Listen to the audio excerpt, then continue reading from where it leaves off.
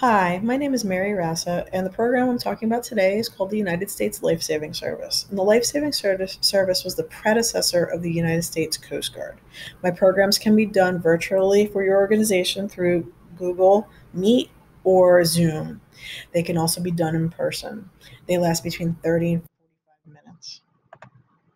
My background is that I worked for the National Park Service at Sandy Hook, New Jersey, for 16 years. The first 7 of those years, I had an office in the Sandy Hook Visitor Center, which was Spermaceti Cove Life Saving Station number 2.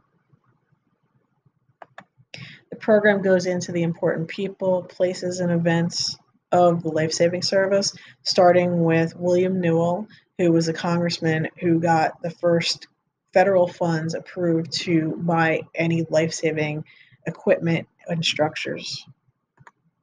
This graphic is a drawing of the size of those original 8 buildings that were constructed.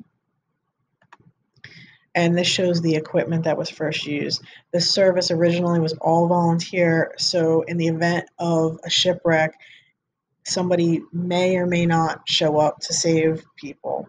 And the equipment could have been vandalized, it could have been stolen by the time rescuers did come. So this became a huge issue, leading to the creation of an actual paid service.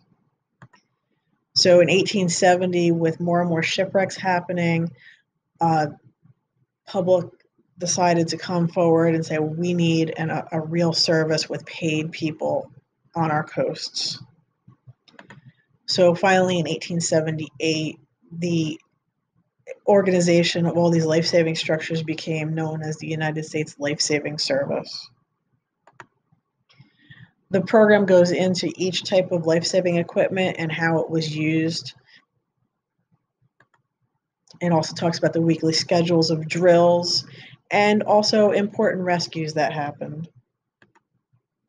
The stations, the architecture of them was varied in the country, but also several buildings were of the same style.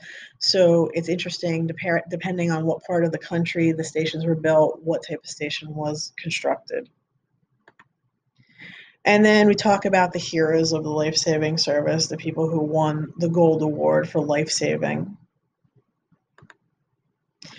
The life-saving service was absorbed and created the Coast Guard with the Revenue Cutter Service in 1915, and that is where the program ends. So if you have any questions, please contact me at beaconpointhistoryservices@gmail.com, and please enjoy the other programs on my YouTube channel. Thank you.